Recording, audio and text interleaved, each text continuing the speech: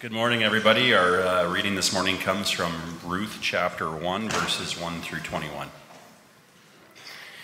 In the days when the judges ruled, there was a famine in the land, and a man of Bethlehem in Judah went to sojourn in the country of Moab, he and his wife and his 2 sons. The name of the man was Elimelech, and the name of his wife Naomi, and the names of his 2 sons were Mahlon and Chilion. They were Ephrathites from Bethlehem in Judah.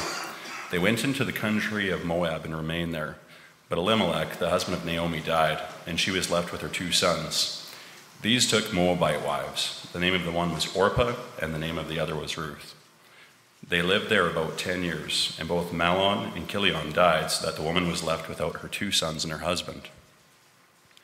Then she arose with her daughters-in-law to return from the country of Moab, for she had heard in the fields of Moab that the Lord had visited his people and given them food. So she set out from the place where she was with her 2 daughters-in-law, and they went on the way to return to the land of Judah. But Naomi said to her 2 daughters-in-law, "Go, return each of you to her mother's house. May the Lord deal kindly with you, as you have dealt with the dead and with me. The Lord grant that you may find rest, each of you in the house of her husband." Then she kissed them, and they lifted up their voices and wept. And they said to her, "No, we will return with you to your people." But Naomi said, "Turn back, my daughters.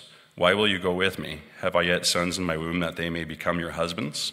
Turn back, my daughters. Go your way, for I am too old to have a husband. If I should say I have hope, even if I should have a husband this night and should bear sons, would you therefore wait till they were grown? Would you therefore refrain from marrying? No, my daughters, for it is exceedingly bitter to me for your sake that the hand of the Lord has gone out against me." Then they lifted up their voices and wept again, and Orpah kissed her mother-in-law, but Ruth clung to her. And she said, "See, your sister-in-law has gone back to her people and to her gods. Return after your sister-in-law." But Ruth said, "Do not urge me to leave you or to return from following you, for where you go, I will go, and where you lodge, I will lodge. Your people shall be my people, and your God my God. Where you die, I will die, and there will I be buried.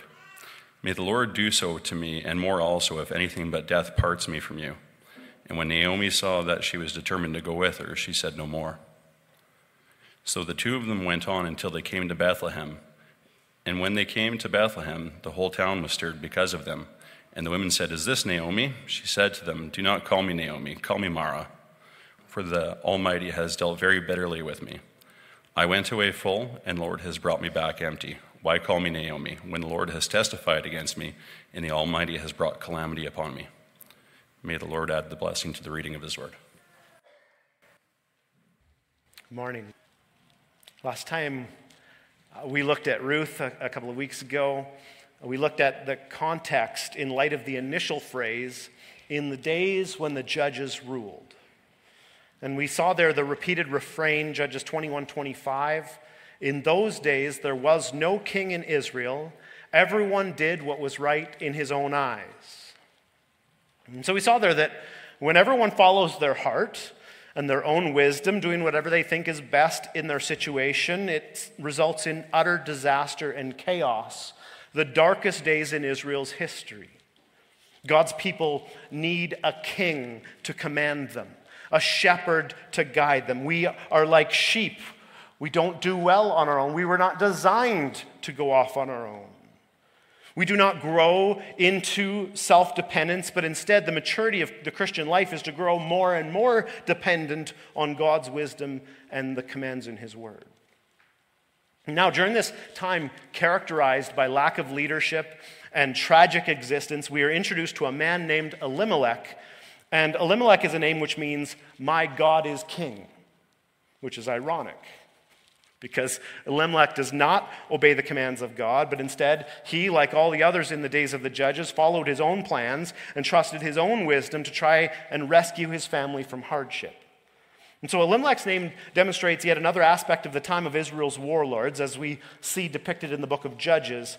His name reflects the religious convictions of his parents, but his life choices show that he does not share the same faith. And this was a chronic issue in Israel during this time and afterwards, and is often the case even today it seems, that those who see God's saving acts personally, trust in him for salvation, and follow his commandments, but in the following generations, who grow up in a time of peace, fail to pursue a personal faith, and by the third and fourth generation, the people do not even know who God is or what he really commands them to do. And this results in the crisis of Elimelech's family, as the initial scene is said in the first few verses, Ruth 1:1-2. In the days when the judges ruled, there was a famine in the land, and a man of Bethlehem in Judah went to sojourn in the country of Moab, he and his wife and his 2 sons. The name of the man was Elimelech, and the name of his wife Naomi, and the name of his 2 sons were Mahlon and Chilion. They were Ephrathites from Bethlehem in Judah. They went into the country of Moab and remained there. So the initial crisis in Ruth is famine in the land. The natural cause is not mentioned. The ancient people didn't know how, although it can be presumed that the rains, critical for the growing season in Israel, had failed to fall. But the natural cause is not what is important here. In the context of Israel's covenant, such a famine could only be explained as a judgmental act of God.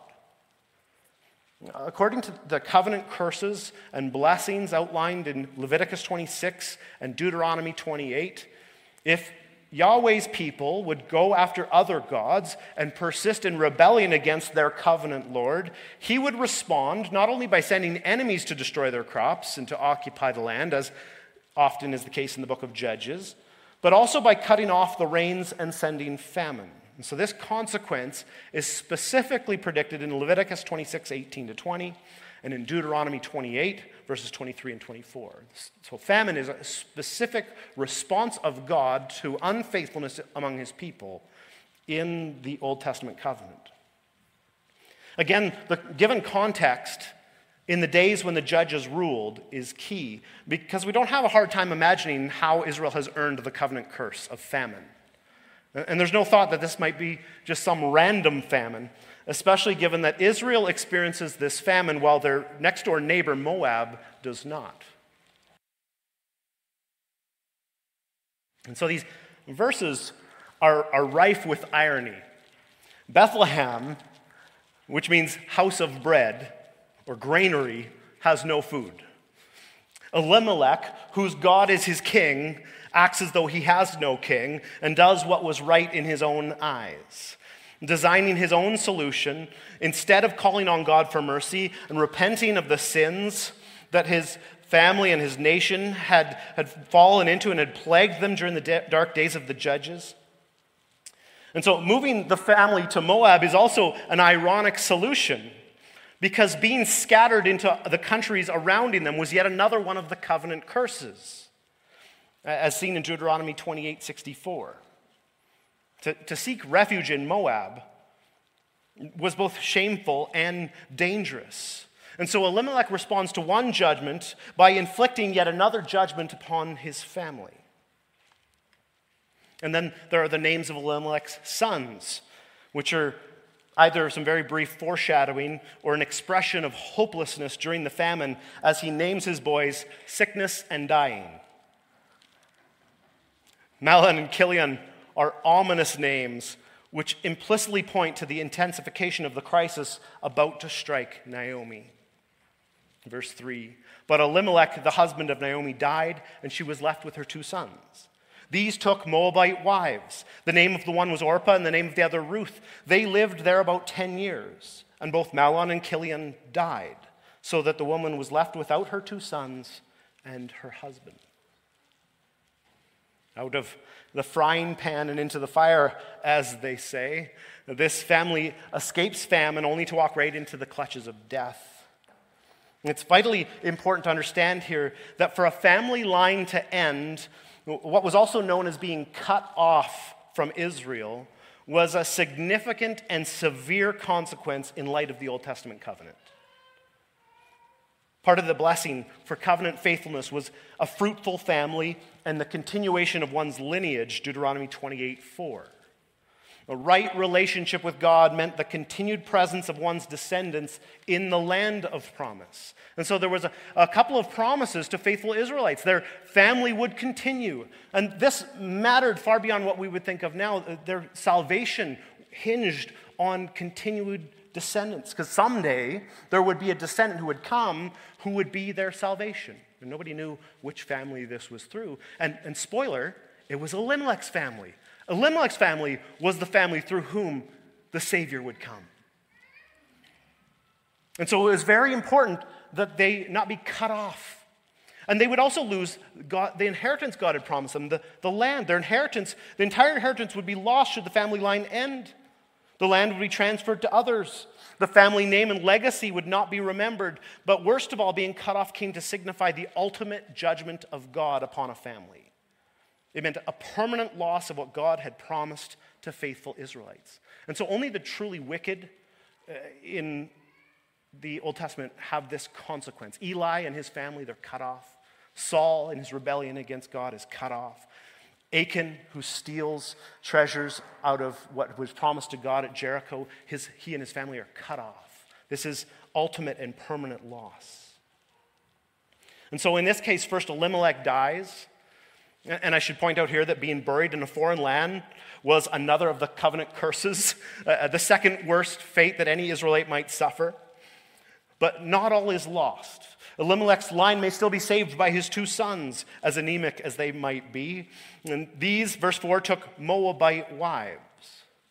But because Moabites were pagans, worshippers of the false god Chemosh, these marriages were forbidden by God's law.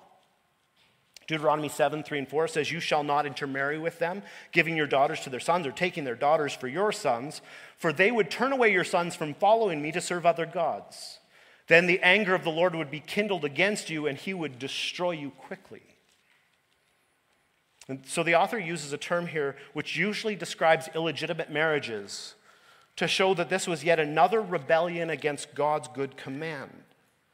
And once again, the choice of Elimelech and Naomi's family not only deserves, but produces the covenant curse. For marriage to foreigners in the land of exile was considered the judgment of God, according to Deuteronomy 28:32.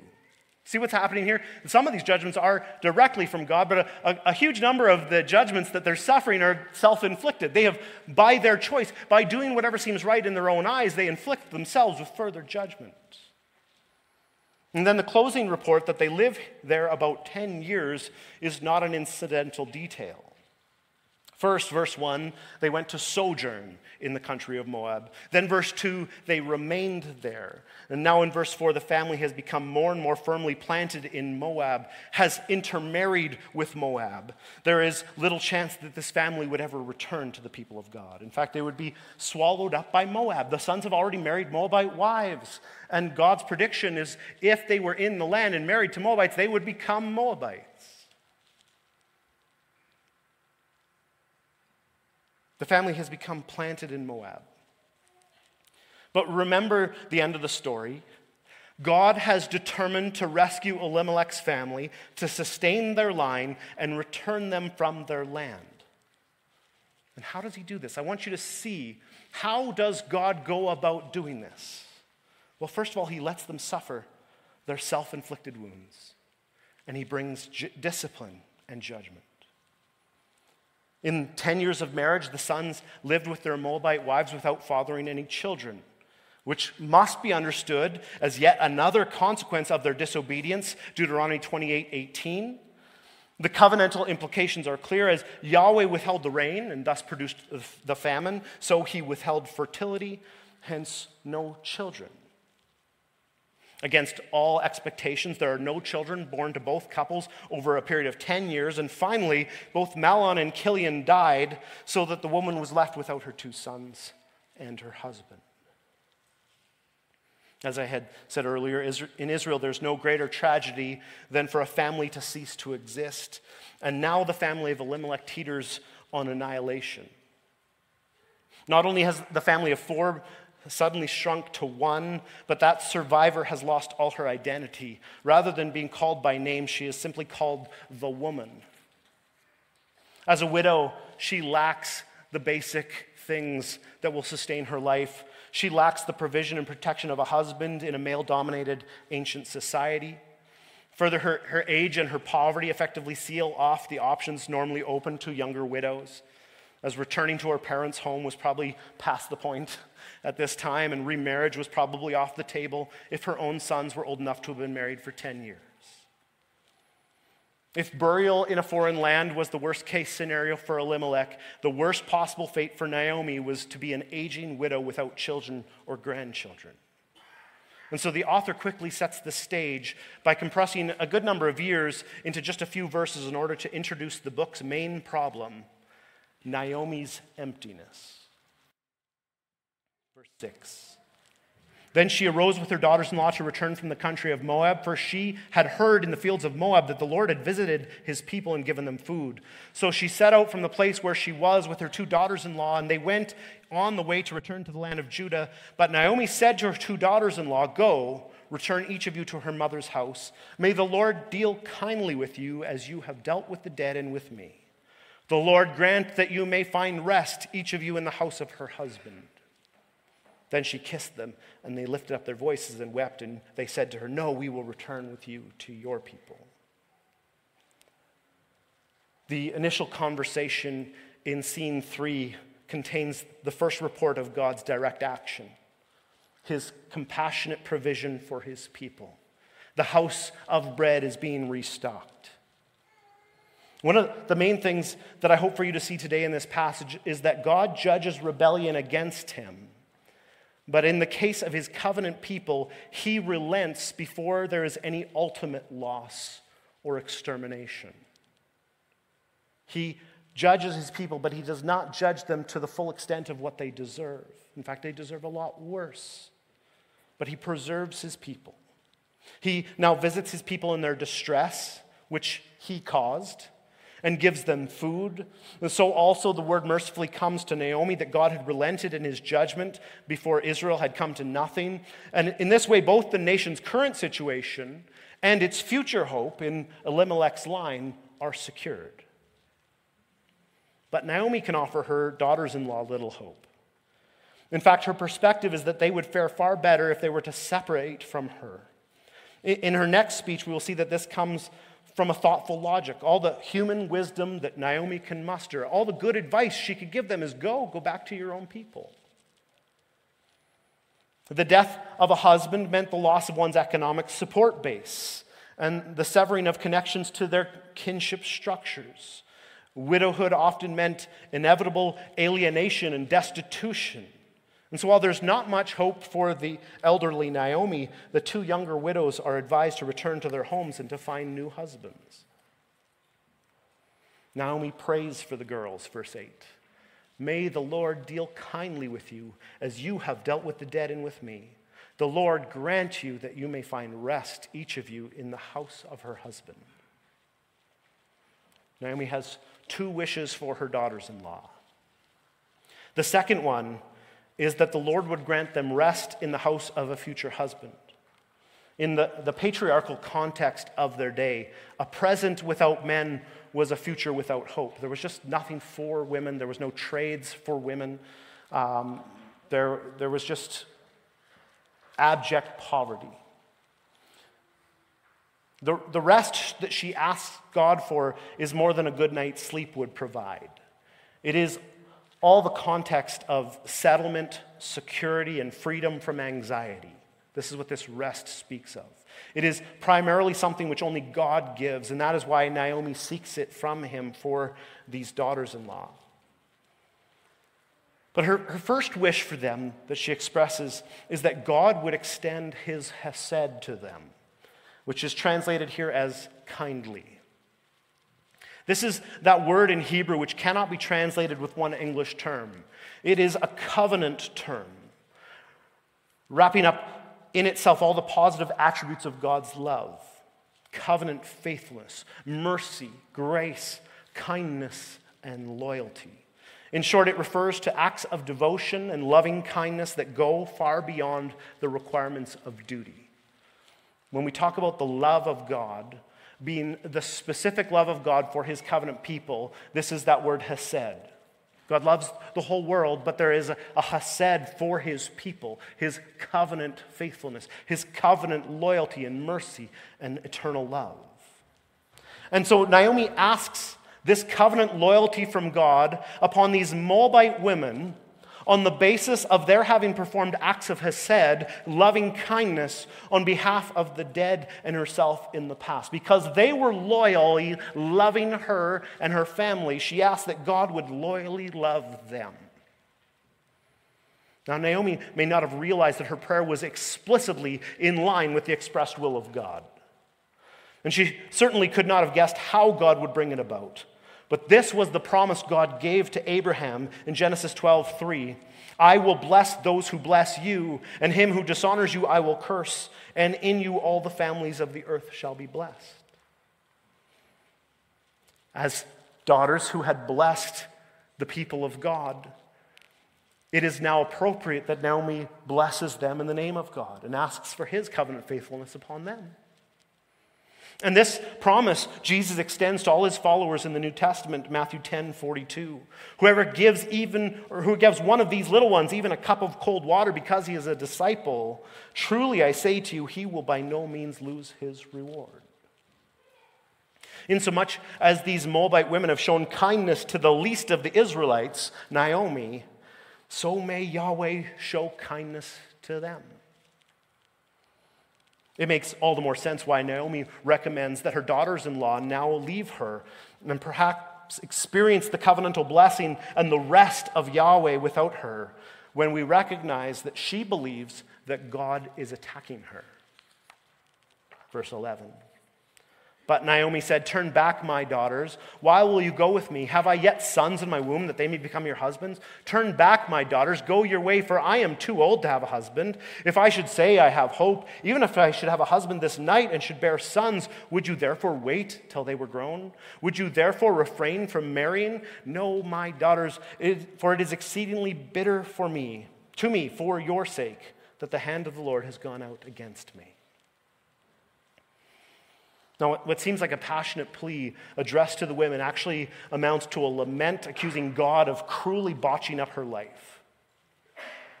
Naomi is a bitter old woman who blames God for her crisis. She feels that she is the target of God's overwhelming power and wrath. The irresistible power of God, that same hand of the Lord that had struck Egypt with plagues, and destroyed a generation of Israelites in the desert and punished the apostatizing nation of Israel in the land of Canaan, was now stretched out against her. In Naomi's eyes, Yahweh has attacked her as an enemy. So why should these women follow her? She highlights that it would be unlikely they would find husbands in Israel by suggesting that she would be their only option, that an heir or a husband might come through her. And her questions are a little bit more crass than the translation allows. More literally, it reads, have I yet sons in my guts that they would become your husbands? I am too old for a husband, and even if I should find a man this very night and bear sons immediately, would you wait for them to be grown? And so Naomi exhausts all the possibilities in her mind. She's weighed out this. She's thought about what it would be wise for them to do. Just like Elimelech, she has grown habitually in this way of choosing whatever way seems best, doing whatever seems right in her own eyes. And so they should not follow her. But the clincher, her final argument, is that if God is against her, they should get away as fast as possible, lest they share her fate. Her earlier tragedies, famine, exile, bereavement, childlessness, might be only the beginning. I couldn't find it, but there's a BC comic. Remember the old cavemen, where a man's standing on a hill next to a snake, and he starts to say something blasphemous, and the snake starts running so that the lightning won't hit him. She's like, get out of here. I'm the focal point of God's wrath. Flee. It's better for you to go back to the gods of Moab than to stay with me under the wrath of the God of Israel. Naomi's theology is far from perfect. But we should not miss the great theological importance of her outcry. And by holding Yahweh responsible for her losses, Naomi affirmed his participation in the events. Thus, despite appearances, things were not out of control. They were not out of God's hands. He is intimately involved. That God is actively behind these events will be affirmed throughout the whole story. Nowhere will it deny that God has caused these things. In fact, it was what God had promised to do for unfaithful Israelites. It's ridiculous to suggest that God wasn't the cause of these things. But God is not out to get her. Verse 14. Then they lifted up their voices and wept again. And Orpah kissed her mother-in-law, but Ruth clung to her, and she said, "See, your sister-in-law has gone back to her people and to her gods. Return after your sister-in-law." But Ruth said, "Do not urge me to leave you or to return from following you, for where you go, I will go, and where you lodge, I will lodge. Your people shall be my people, and your God my God. Where you die, I will die, and there will I be buried. May the Lord do so to me, and more also," and it has like a, "May the Lord do whatever to me and more also, if anything but death parts me from you." And when Naomi saw that she was determined to go with her, she said no more. It would be a mistake to fault Orpah for leaving. There's no criticism offered by the author. She accepts the wise counsel of the older woman as an obedient daughter and leaves with Naomi's blessing upon her.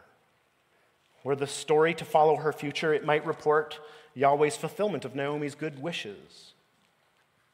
Orpah does not serve to show someone who fails, but serves to highlight how extraordinary was Ruth's conduct. Orpah did the sensible, expected thing, while Ruth went far beyond responsibility and realistic expectation. In this, Ruth truly reflects the hesed of God. One of the key themes in the book of Ruth, and totally why the book is called the book of Ruth, even though it's about Naomi, is that God expresses his hesed, his covenant faithfulness to her through two other people.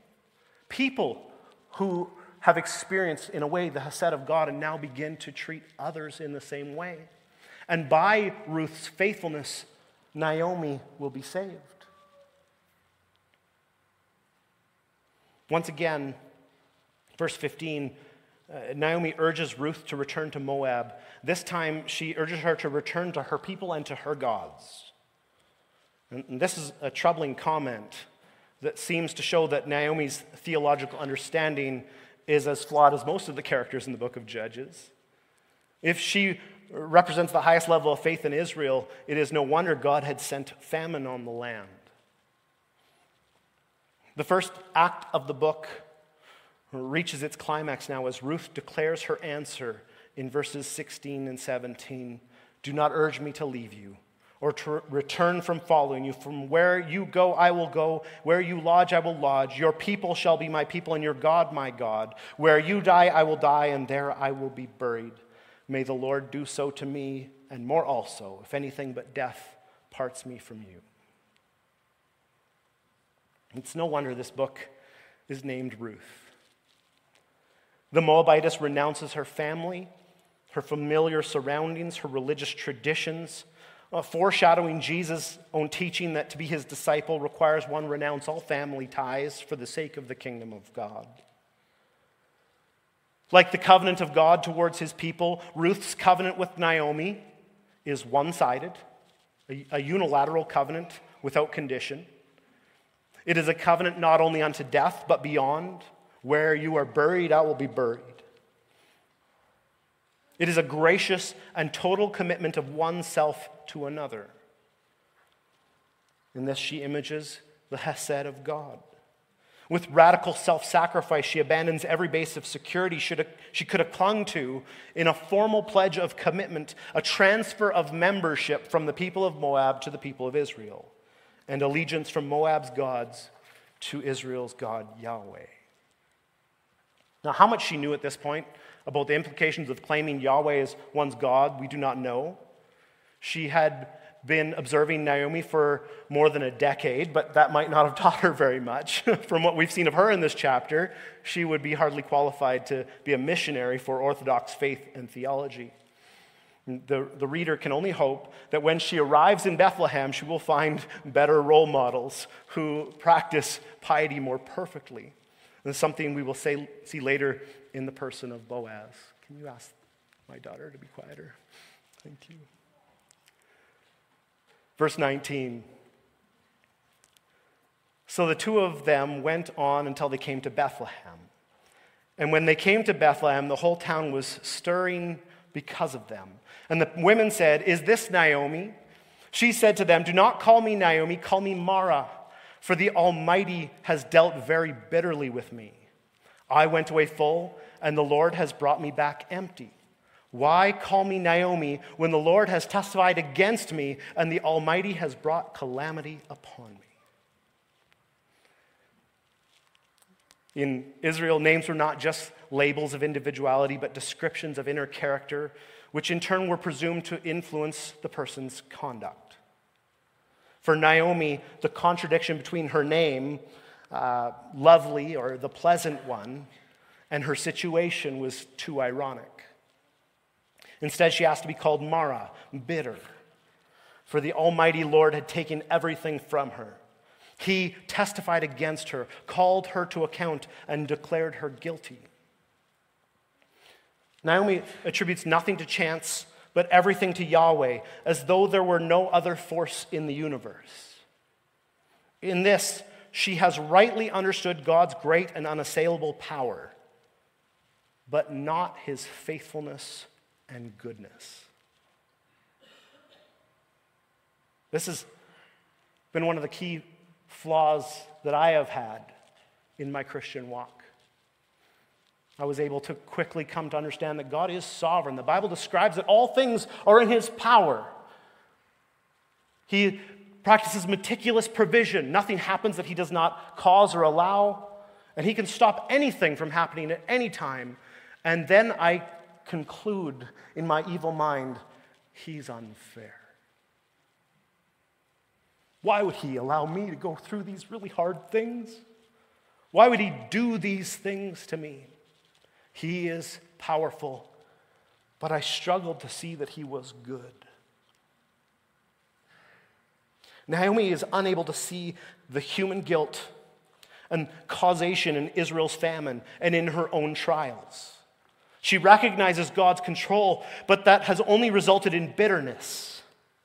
She ascribes sovereignty to God, but this is a sovereignty without grace, omnipotent power without compassion, a judicial will without mercy.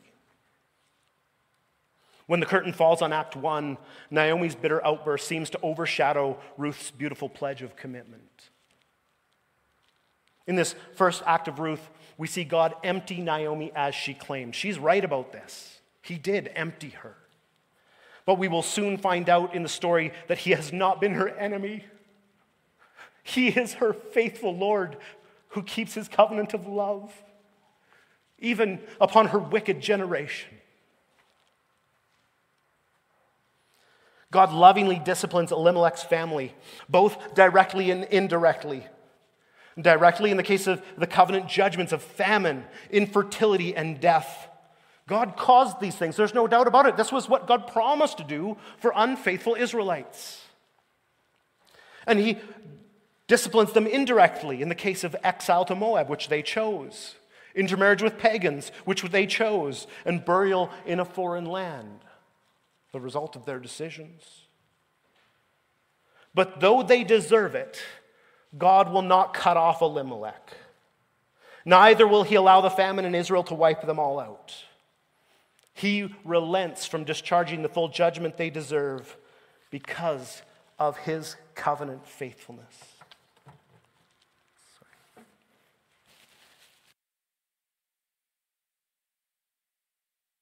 This is a common theme in the prophetic writings of the Old Testament. In Hosea, God declares his terrible judgment upon unfaithful Israel, the famine, plague, and sword. But then he eventually relents and can't help but to express his love and compassion for his people. Hosea 11, 8-9. How can I give you up, O Ephraim? How can I hand you over, O Israel? How can I make you like Admah? How can I treat you like Zeboim? My heart recoils within me. My compassion grows warm and tender. I will not execute my burning anger. I will not again destroy Ephraim. For I am God and not a man, the Holy One in your midst, and I will not come in wrath. Praise God. Thank you, Jesus. So what should we learn from the first act in Ruth? First, your hardship, even your tragedy, may not be judgment for sin or sins, but we dare not quickly come to that conclusion. Like Naomi and Elimelech, none of us is receiving worse from God than we deserve.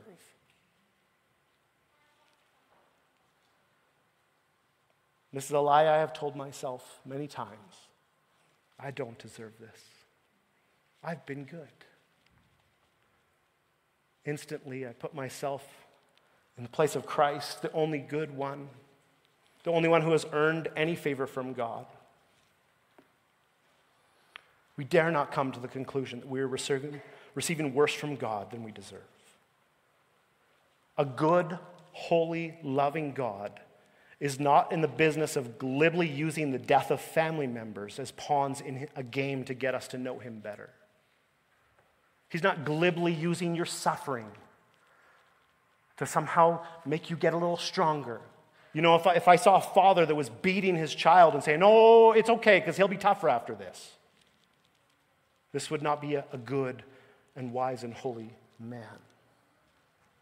God is not abusing you, misusing you, causing tragedy so that you will get to know him better. He is in the business of judging people, for that is his prerogative. Nobody's receiving what they do not deserve. And in God's discipline, sometimes we receive parts of what we deserve, but he relents. He does not destroy us. Hebrews 12, 5-7 says, "Have you forgotten the exhortation that addressed you as sons? My son, do not regard lightly the discipline of the Lord, nor be wearied when reproved by him. For the Lord disciplines the one he loves, and chastises every son whom he receives. It is for discipline that you have to endure. God is treating you as sons. For what son is there whom his father does not discipline?" We may rail against God for the bitterness of our situation without recognizing that it is the result of sin. And when we do this, we sit as evil judges over God and malign him. God does not cause evil against you that you do not deserve. God gives us some of the responsibility, some of the recourse of what we have caused in our own life. He allows some of our choices to negatively affect us. Some of my sinful motivations and sinful choices turn around and bite me. Sometimes I suffer consequences. Never is it God giving me some suffering I did not earn. Elimelech dies. You know what God's law promised a man like Elimelech? Death. Exile into Moab, that his sons would be given in marriage to Moabite daughters, that he would be buried in a foreign land, and that he would be cut off from his people. Now, all of those happened to Elimelech, except the one that did not serve his good and God's glory. God allowed all of those horrible things to happen that he deserved in the punishment that God had promised for those who walk in disobedience, all except for ultimate and permanent damage.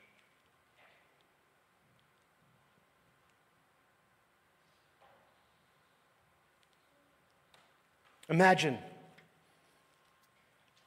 thinking that a good and holy God is causing an unfair suffering to me. And yet that is the wickedness of our human minds. The second important message, and I've already alluded to it several times, is that despite experiencing suffering as the result of disobedience and unfaithfulness, the Lord's love is not restrained by our actions. We cannot undo or unravel the hesed, the covenant faithfulness of God. Because we could not earn God's love in the first place, we cannot lose it. The book of Ruth is a beautiful depiction of Romans 8:28.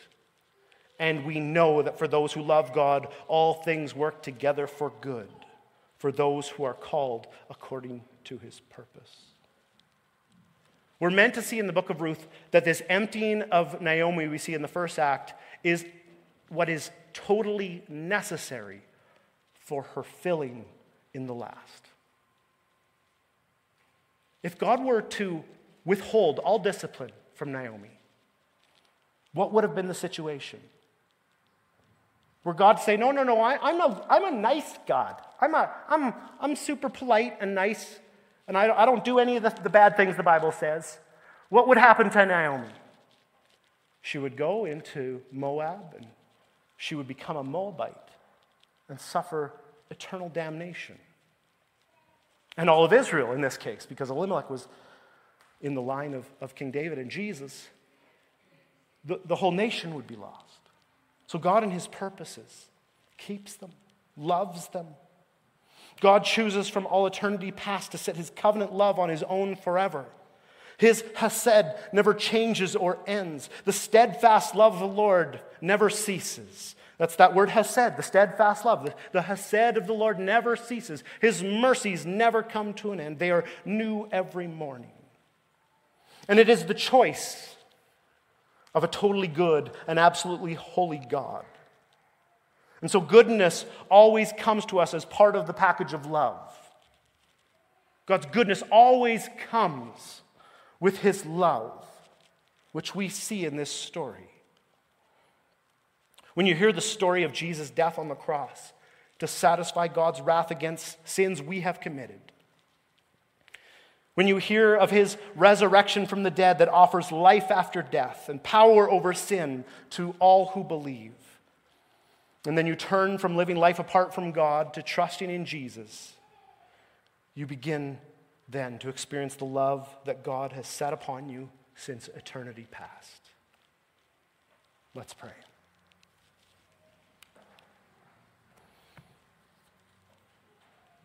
Father, I first want to repent on behalf of our congregation and certainly on behalf of myself for having judged you and maligned you and considered you to be less than perfectly good, less than a good and trusted father. I have railed against your discipline. I have lied and said I did not deserve it. Forgive me, O Lord. Create a new spirit within me.